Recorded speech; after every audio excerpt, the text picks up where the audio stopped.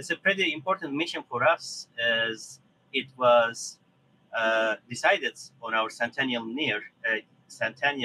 anniversary in a field like space where we have been away for so long.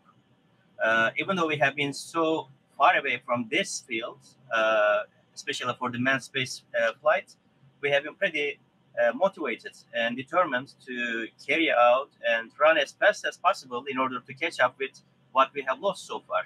So up until now, we have already collected like 13 different fields of experiments from different fields of disciplines in science and research.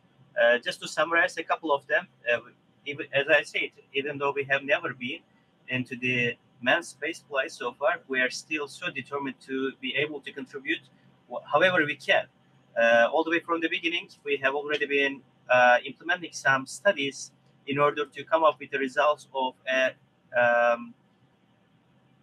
alternative life support system for the future space flights in order to benefit from the functionality of the microalgae in order to scrap the carbon dioxide from the ambient atmosphere, ambient air over here in the ISS, scrap the carbon dioxide from it, and come up with oxygen in a life support system, which is already being tested so far, that we have set up at the very first stage.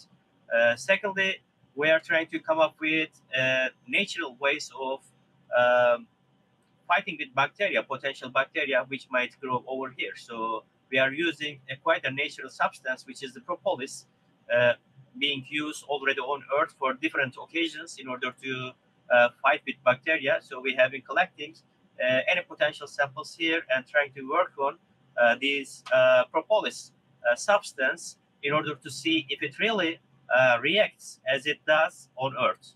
And lastly, I would like to just mention we're also working on the human-related studies, human anatomy-related studies, and we have been collecting samples again in order to see the potential effects, negative and positive, of microgravity environments on the human body.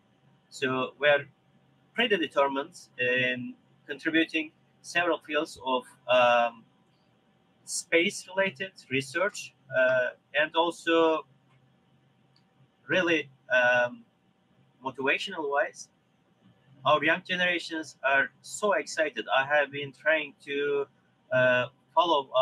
keep up with the news coming from the country.